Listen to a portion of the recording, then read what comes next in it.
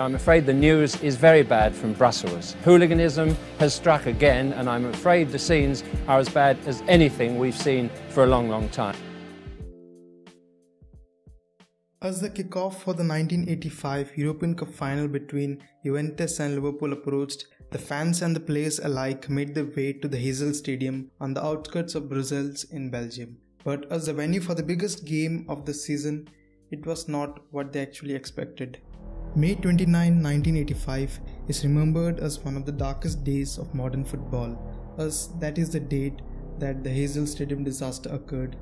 There were 39 deaths and while more than 600 people got injured. What actually happened there?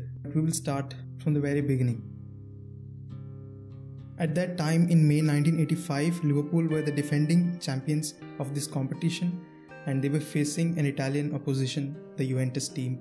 And the Juventus team had many members from the Italy's 1982 World Cup winning team, and they had a player like Michel Platini who was considered as the best player at that time. So it was a match between two strong teams in the continent at that time. Nous on était dans le vestiaire et on savait pas qu'il y avait eu malheureusement.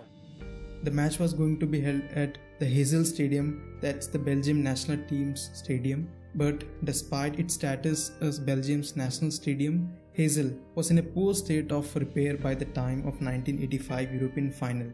The 55-year-old stadium had not been sufficiently maintained for several years and large parts of the stadium were literally crumbling. Juventus president at that time, Giampiero Boniperti, and Liverpool CEO Peter Robinson, both of them had asked UEFA to change the venue and choose some other venue, claiming that the Heysel was not in any condition to host a European final, especially a European final involving two of the largest and most powerful clubs in Europe at that time.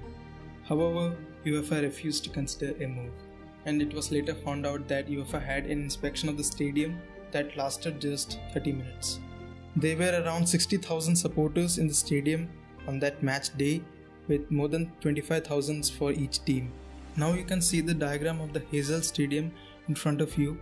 The two ends behind the goals comprised of all standing terraces, each end split into three zones. The Juventus end was O, N and M, and the Liverpool end was X, Y and Z. However, the tickets for the Z section were reserved for neutral Belgium fans in addition to the rest of the stadium. This meant the Juventus fans had more sections than the Liverpool fans, with the Z section normally reserved for neutrals. The idea of the large neutral area was opposed by both Liverpool and Juventus, as it would provide an opportunity for fans of both clubs to obtain tickets from agencies and while from any other means to get on the ground and create a dangerous mix of fans. At the time, Belgium had a large Italian community and many of the Juventus fans bought the tickets of the Z section. That's where the problem all started. At approximately 7 p.m. the local time, the Liverpool and the Juventus supporters in the section X and Z stood merely a yards apart. The boundary between the two was marked by a temporary chain link fencing, you can say a mesh fencing, and a central area which was a no man's land occupied by a few police people. Hooligans began to throw flares, bottles and stones across the divide, and they were able to pick up stones from the crumbling terraces beneath them due to the poor condition of that stadium. As kickoff approached, the throwing became more intense. Several groups of Liverpool hooligans broke through the boundary between the section X and Z, overpowered the police and charged at the Juventus fans. The fans began to flee towards the perimeter of the section Z. They had little option but to turn and run faster. But as the fans got on the top of the stadium, they realized that they could not jump from there.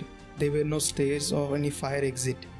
So basically all of them piled down and there was simply no escape. As the fans from the Liverpool side got more aggressive, the Juventus fans were pressed against the walls of the terrace, and the moment of impact, the actual impact, was when the wall went off. The wall could not withstand the force of the fleeing Juventus supporters and a lower portion collapsed, killing 39 people and more than 600 people got injured.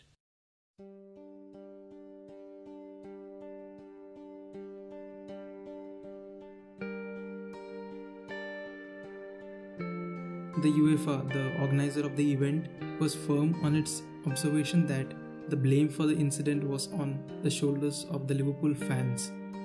But however, the UEFA, the owners of the Heysel Stadium and the Belgian police were also investigated in an investigation that ran for around 18 months.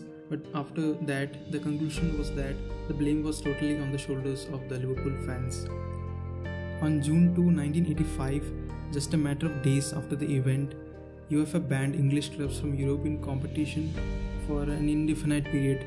That was actually a ban for 5 years and a ban for 6 years for the Liverpool team. It would be in April 1990 that English teams found themselves back in the European competition, though Liverpool found themselves suspended for an additional 1 year. The Liverpool squad arrived home after the most disastrous European tie in history to more media attention than had they won the cup for keeps in front of peaceful crowds. Flags were flying at half-mast out of respect for the dead and, it seemed, in shame as well.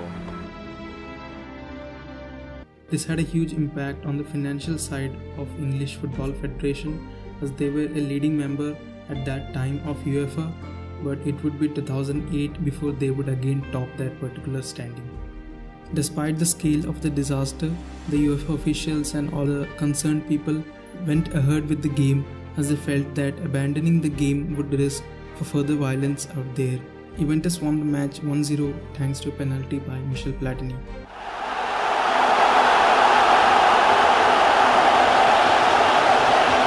For Liverpool and English football, it was the end of an era. It was a moment in football so odd that the straightforward act of honouring the dead seemed somehow banal and insufficient.